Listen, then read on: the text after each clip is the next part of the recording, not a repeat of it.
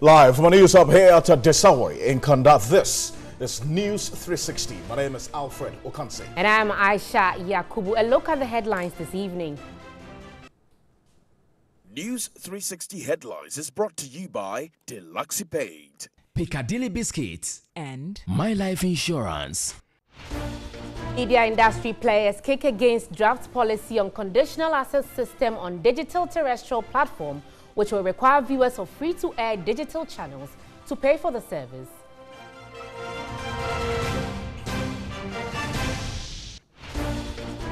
Minority in Parliament accuses government of reckless borrowing, making Ghana with a public debt stock of close to 200 billion cedis, one of the highest debt distress risk countries in the world.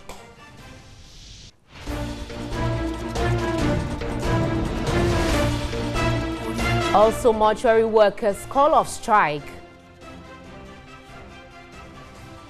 And African Union suspends Sudan membership with immediate effect amid an upsurge of violence in the capital that has seen dozens killed on the international front. Bring you details of these and more tonight here on News 360. Remember, we're live on TV3 Ghana on Facebook, on DSTV channel 279 all across the world, on 3news.com. To our very first story, police are searching for two Canadian nationals who were abducted by some unknown persons at about 8:25 p.m. on Tuesday, June 4, around the Royal Golf Club at Ahojo in Kumasi. A statement signed by the Director General of the Police Public Affairs Department, ACP David Eklu, indicated the two victims, aged 19 and 20, are volunteers with an NGO known as Youth Challenge International, based in Ghana. Investigations have kick-started after the complaint, and the security agencies are working assiduously to rescue them and get the perpetrators arrested. The police are urging the general public to assist by volunteering information to the security agencies. Meanwhile, the Canadian government has issued alert to its citizens in Ghana to step up their personal security following Tuesday's kidnapping. The government on Thursday, June 6, issued a fresh violent crimes alert for Ghana, stating armed robbery and kidnapping may occur. It also cautioned them to beware of their surroundings and avoid walking alone or displaying signs of wealth. Ensure that windows and doors in your residence are secured, the Canadian government tweeted on June 5. It has since June 6 updated its security and safety alert on Ghana on its official website to include the latest information.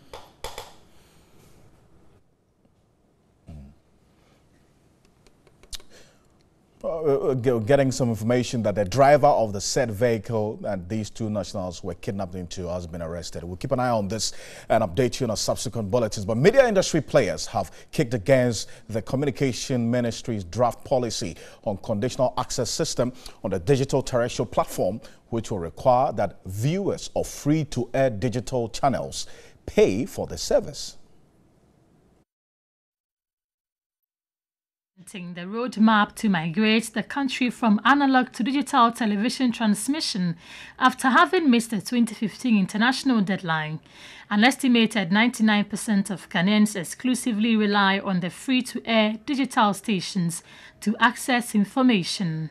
The Communication Ministry's draft policy on digital terrestrial television features a conditional access encryption system. Under the system, viewers of free-to-air channels would pay to access services. At a broadcasting media industry forum, participants described the draft policy as a threat to media freedom and the practice of journalism. The ministry's move to encrypt free-to-air television is an affront to media independence and freedom and a denial of the individual's right to information. Our constitution guarantees the freedom and independence of the media, the individual's right to information, and the responsibility of the media to hold government accountable to the people of Ghana. Since the advent of the Fourth Republic, these rights and responsibilities have been tested in diverse ways, including decisions by law courts, and today our law reports are replete with judicial pronouncements upholding the freedom and independence of the media. The draft policy document which has finally been raised only after several agitations and similar forums in the past seem to be infested with undesirable septic shocks that will send the broadcasting industry into terminal coma should implementation be allowed without questions. The Ghana Independent Broadcasters Association and other key broadcast stakeholders have expressed discomfort about the draft policy on many grounds. Among others, that the MOC moved to encrypt free-to-air television as an affront to media independence and freedom, and a denial of the individual's right to information. Executive Director of the Media Foundation for West Africa, Suleiman Abrahima, requested wider consultation of all stakeholders with the Ministry of Communication on the draft policy. I certainly believe that it is something that requires a lot of consultation, a lot of engagement, which, as far as I can understand, the ministry is not doing. Yes, the ministry may have the power to set policies, the ministry may have power to take certain decisions, but at the end of the day, those decisions are being taken on behalf of the people and on behalf of the industry. The Ghana Independent Broadcasters Association, GIBA, has also expressed concern about government having control of the body that will oversee the country's digital terrestrial technology. Now, the minority in Parliament has accused the Akufo-Addo-led government of reckless borrowing, contrary to its 2016 campaign promise not to borrow when it assumed power. At a news conference in Accra, spokesperson on finance Kesel Atto-Forson said Ghana's public debt stock of close to 200 billion cedis makes it one of the highest debt distress risk countries in the world. The minority caucus in Parliament noted the latest report on the Monetary Policy Committee of the Bank of Ghana taking into account the current debt stock at the end of the first quarter of 2019. The minority caucus is deeply concerned about the recklessness or reckless borrowing of the NPP government. This extent of borrowing marks a betrayal of trust reposed in the president after he and his then vice presidential candidate promised in opposition not to borrow because, according to them, we had all the resources needed to finance our development. Not only has the president's insatiable appetite for borrowing exposed that promise as hollow, it also shows that he and his team do not possess the competence they claim to have to generate the domestic revenue to finance the national budget. According to Kesel Atto-Forson, the figure represents an increase of about 80 billion cedis in the last 27 months of the President Akufo-Addo's administration. Government's attitude, he laments, is a blatant abuse to the rebasing of the economy. The government issuance calendar for the second quarter of this year shows that another 12.1 billion will be borrowed, with a net amount of 566 billion Ghana cedis being added to the public debt. Our estimate based on this trend is that the public debt will rise to about 250 billion in a year by this time. This is an addition of 130 billion Ghana cedis as against what they inherited. So they will end up adding more than what Ghana as a country had as public debt before they took over. At the current exchange rate levels, the minority said borrowing alone had given President Akufo-Addo's administration a staggering $16 billion over the period. The minority further gave a breakdown of the figures. You have foreign denomination aspects. So you are owing 6,827 Ghana cedis. But the majority has described the news conference as much ado about nothing. What is the debt to GDP ratio? It's still below 60%. They had it at almost 73.4%. So don't talk about that. Apart from that, what our friends in the NDC are refusing and confusing Ghanaians, of which we have to educate Ghanaians, is the fact that when they were borrowing recklessly, GDP was going down. You know what GDP is? It is the outcome of whatever you do, or the economic activities. So if you borrow and then you use the money responsibly, GDP should be rising. Look at ours. Responsible borrowing. GDP and borrowing have positive relationship. As you borrow and you invest properly, your GDP, which is production, begins to increase. So why do you call it reckless? I think it's much ado about nothing. They don't have much to do. Let's also stay with the NDC, shall we? The women's wing of the party is requesting President Akufo-Addo to render an apology to Ghanaians, particularly women, over what they describe as controversial comments made in Canada about Ghanaian women. At a news conference in Accra, the party's national women's organizer, Dr. Anna Bisiu, noted such comments were an embarrassment to the country. President Akufo-Addo, in his contribution at the Women Deliver Conference in Canada, said he is yet to see dynamism in Ghanaian women, a comment which have been heavily criticized. However, Information Minister Kojo Oppong-Nkrumah has said, contrary to trolls that President Akufo-Addo has not done enough to amplify women, his track record shows the contrary. National Women's Organizer of the NDC, Dr. Hannah Bisiu, said, the comments by the president is an indication of how less knowledgeable he is when it comes to issues related to gender, especially women empowerment. Mr. President, you have embarrassed Ghanaian women in no uncertain terms on a global stage. You have insulted us, Mr. President. You need to redeem yourself and render an unqualified apology.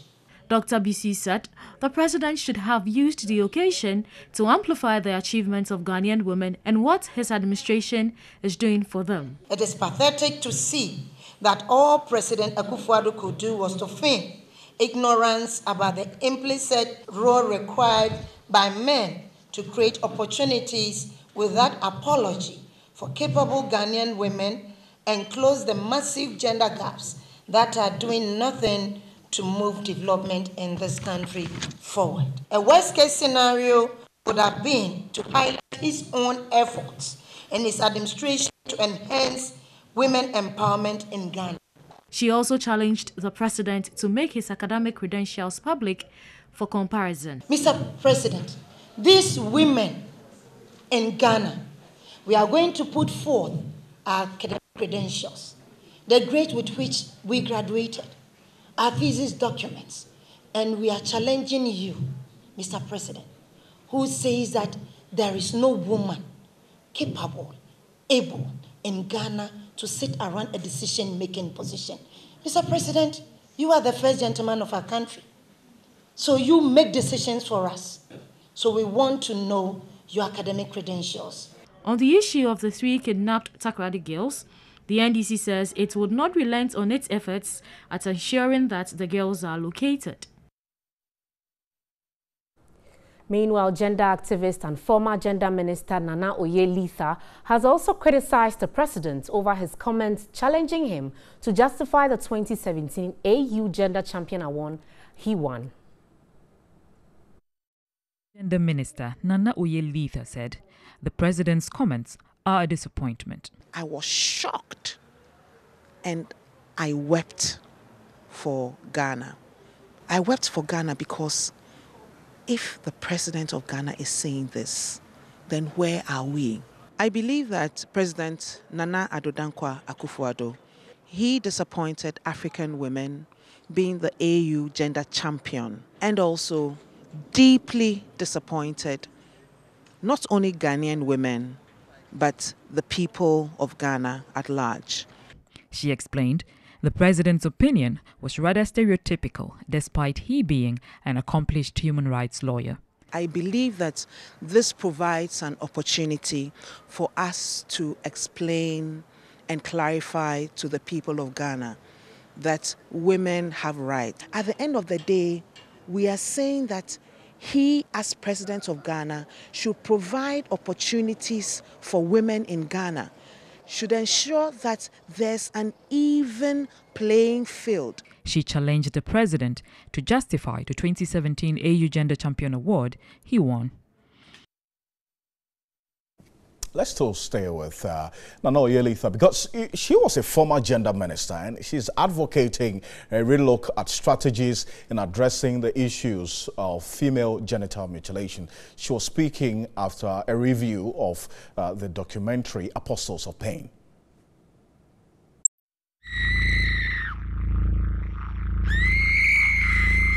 The documentary Apostles of Pain highlights the spate of female genital mutilation at Puziga in the Upper East region, despite it being criminal in Ghana. The practice, though widespread in the region, is being done in secrecy, particularly at the border town of Pusiga, close to Togo and Burkina Faso. The Gender Ministry has declared a zero tolerance of the practice, but girls as young as 5 are still being cut in the area, while others are transported across the border to Togo and Burkina Faso to undergo female genital mutilation. It's during vacation. Did you want to do it yourself or because tradition demands? They say that they are doing it. Me too, I say I will do some. Practitioners now consider it a business instead of the usual traditional belief. Those days, the people will mobilize themselves in the community and they invite us. Then now, because of the issue of the arrest, they themselves rather hide, bring the children for us to do it. This year alone, how many children have you circumcised? 100, thereabouts. During a review of the investigative piece on New Day, the former gender minister Nana Oyelitha said it is a wake-up call. There's a need for us to relook at our strategies to stop the practice, because the practice is adverse to the reproductive health of the woman.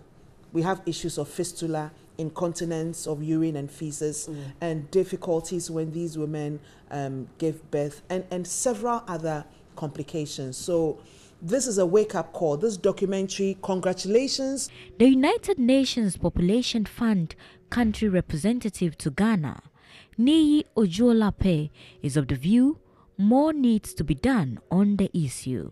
There is a case of continually spreading the word in terms of communication, publicity in the area so that the people can be convinced, first. And secondly, the people who are doing it as a business, it is their practitioner, that's what they've always known as their source of livelihood. We need to find something else for them to do. An estimated 200 million females have undergone some form of female genital mutilation, according to the United Nations.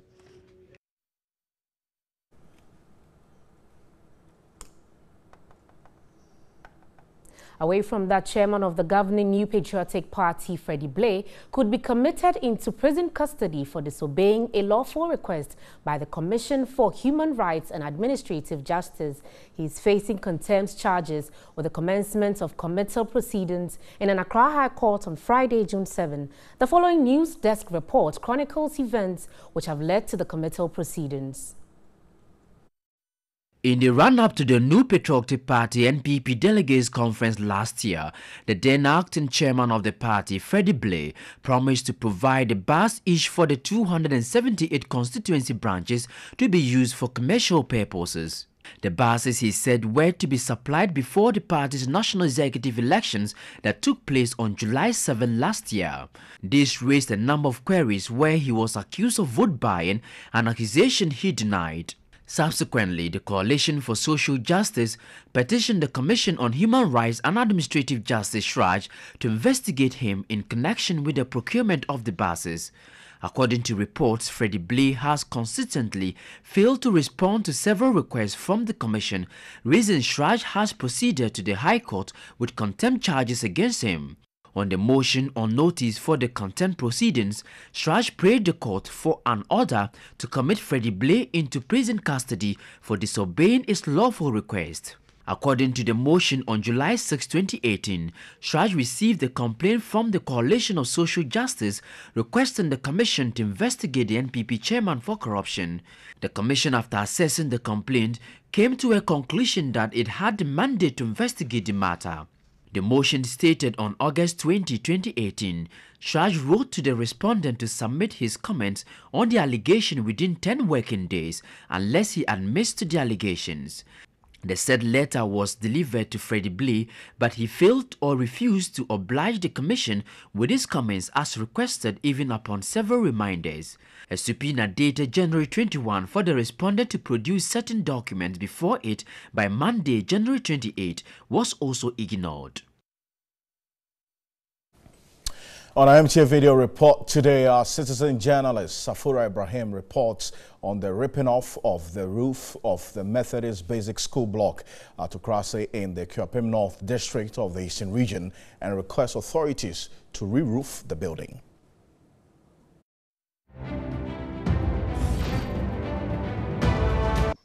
On 21st March, a heavy rainstorm ripped off our school's roof.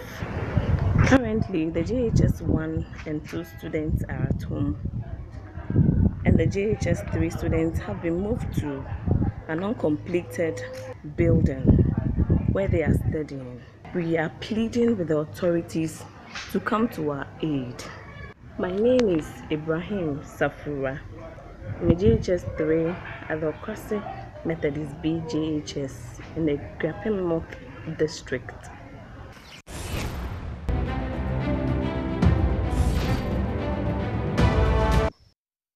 You can also send your video report via WhatsApp number 055 1433 044. You're watching News 360. There's more news after this break. Please stay with us.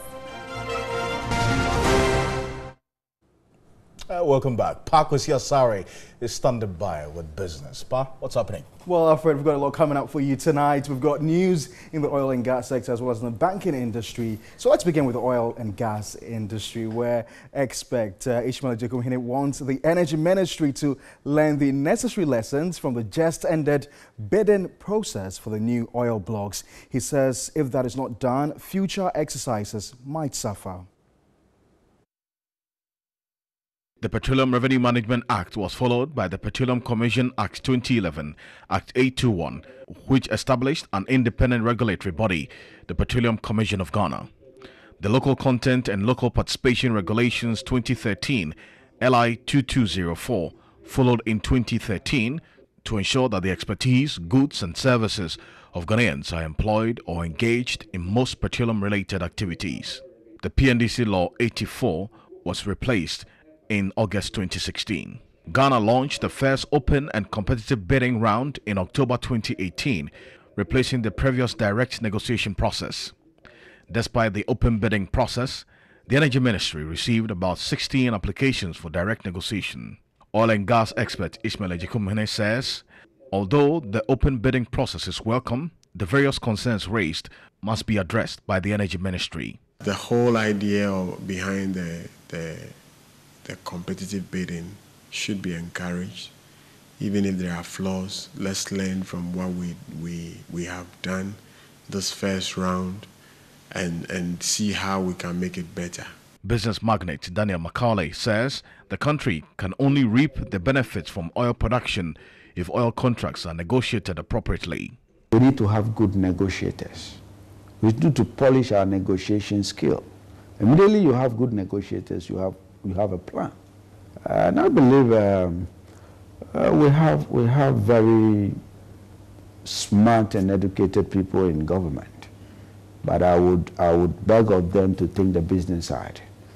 Normally at times you need to have a little bit of the business smartness to be able to negotiate some of these serious facilities. He is of the view that if the terms of contracts remain unfavorable, the expected development associated with oil and gas production would not be realized. All right, in other news, MTN Ghana has unveiled a new logo to mark 10 years of its mobile money service in Ghana. The general manager in charge of mobile financial service at MTN, Eli Hene, says the brand is proud to have broken barriers in achieving financial inclusivity and simplifying financial transactions. MTN Mobile Money, popularly called Momo, is a fast, simple, convenient, secure and affordable way of transferring money, making payments and other transactions using a mobile phone. MTN offers the service through its platform supported by its partner banks. General Manager in charge of mobile financial service at MTN, Eli Hene, revealed plans of using the platform to accelerate the development of a unified financial ecosystem, especially in the informal sector. When we started, most people didn't know what we were talking about, and it would have been very easy for it to have been left to die naturally. Today, most people use mobile money for various things. People are also able to borrow for emergencies, short-term, 30 days, you borrow, you pay back. People are able to invest in treasury bills. People are able to invest in their future, pensions. I mean, without mobile money, this wouldn't have been possible to the common person. Yes, the formal processes would have been there, but how many people does it touch? For those who have been financially excluded, mobile money has now included them. And with mobile money, they are able to save money. He promised customers several exciting promotions within the year. We still need our customers to understand that you cannot give your PIN out to somebody. You have given him access. It's just like opening your door. You cannot also give your phone to someone to do transaction for you. Learn how to do it. It's simple. And when you give it to someone, you've given the PIN to that person because you don't know what he will do before he gives the phone back to you. Somebody has called you. You have won promotion. You didn't take part in any promotion. How can you win? MTN Mobile Money can be used to send and receive money, top up airtime, pay utility bills, buy airline tickets, settle school fees, and more. You can register for the service by presenting a valid identification card at any MTN office or registered vendor nationwide. In other news, Yango, a ride-hailing app, has been launched in Accra, making Ghana the second after Côte d'Ivoire to operate the service in Africa. Its unique technology ensures very affordable prices for rides while lowering commission payable by drivers. Ghana's inclusion brings to 15 number of countries operating the service across the globe. It has 36 million users and 900,000 drivers connected to the service worldwide. Rides ordered with the Yango app starts from as low as 2 cities, including car arrival fee and 5 minutes of the ride. The Yango app uses a stack of machine learning-based technologies to optimize other processes like support service operations, which reduce the net cost of the ride better than other services. General Manager of Yango in West Africa, Kadushian Soro, explained that Yango app provides fast delivery of cars and several cars can be ordered at once. Yango is the ride-hailing hub, not just another ride-hailing hub, but the ride-hailing hub. And we are here to, to improve the lives of Ghana, Accra people and Ghanaians in general. So we'll start in Accra, and if it works well for us, we might be expanding in other cities across Ghana. We have affordable prices, I would say unbeatable prices, and we also save time for users and drivers so that they can save on the fuel and be more efficient. Senior international launcher of Yango, Adeniyi Adebayo, noted the app allows the user to rate each ride and send feedback to the support service. And using all of these smart algorithms and in terms of distribution of orders, it allows us to reduce idle time that drivers waste just burning fuel. Now, by doing that, they can do more rides and make more money. For riders, because we're using our own technologies, we don't rely on outside technologies for our maps or our navigation systems. It makes it possible for our riders to get cheaper fares while not necessarily totally reducing the income of the drivers. The Yango service is operated by Yandex, one of the largest IT companies in Europe that builds intelligent products and services powered by machine learning. Well, that's all for the business news segment here on News 360. Thanks for making a date with us. My name is Pakwesi Asare. For more business news stories, you can log on to our website, www.3news.com. Over to you, Alfred. Thank you, Pakwesi with business. Let's get into the mortuary workers. Now, the Association of Ghana is saying that they've called off its industrial strikes. The mortuary workers have been on strike over low wages and poor conditions of service. According to the statement from the Association of Mortuary Workers, the strike was called off following the overwhelming and desperate pleas of the general public and what they described as multiple disastrous health implications. It further also stated, though the Ministry of Health and Fair Wages and Salaries Commission has so far not shown much commitment to addressing their problems, the Mortuary Workers Association is once more urging the leadership and goodwill by calling off its strike. The association says it has also gone ahead to reduce most of its demands so as to further facilitate negotiation. The strike is being called off and they are ready to enter into negotiation to put a definitive end to this desperate effort to have its really bad working conditions and environment improved. Yeah, well, aren't we black and proud? We all are. Yeah. My name is Alfredo Kanse. On behalf of the rest of the teams, we'll say thank you. And I am black and proud. My name is Aisha Yakubu. I'm black and proud. Enjoy the rest of our programs. Good evening.